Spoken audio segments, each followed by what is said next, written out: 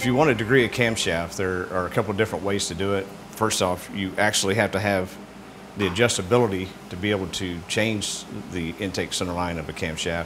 If you have a stock gear, a GM gear, you don't even have the ability to change the degreeing. When degreeing a camshaft, the first step is to find true top dead center. You can either use a piston stop or you can use a dial indicator. A true piston stop is a more accurate method because it takes any of the bearing clearance and any slack out of the system.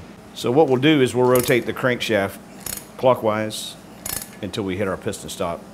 And you don't want to crank it quickly because you don't want to bend the stop or hurt the piston or anything like that.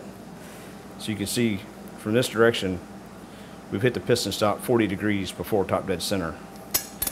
We'll now rotate it the opposite direction and see where it stops.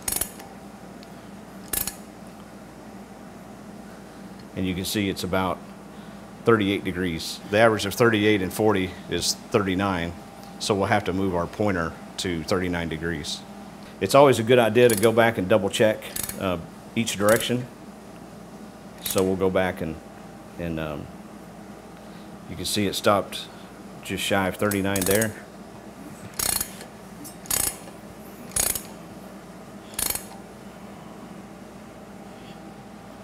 And right at 39 there.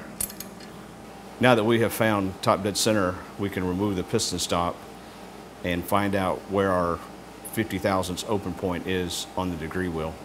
8 degrees before top dead center at 50 thousandths lift. So I'm going to rotate the crankshaft over.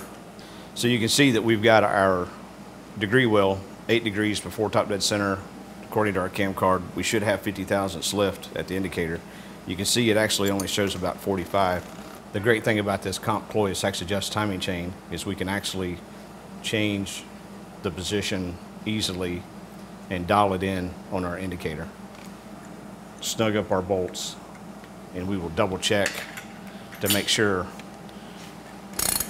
when we get to 8 degrees before top dead center, we're back at 50 thousandths.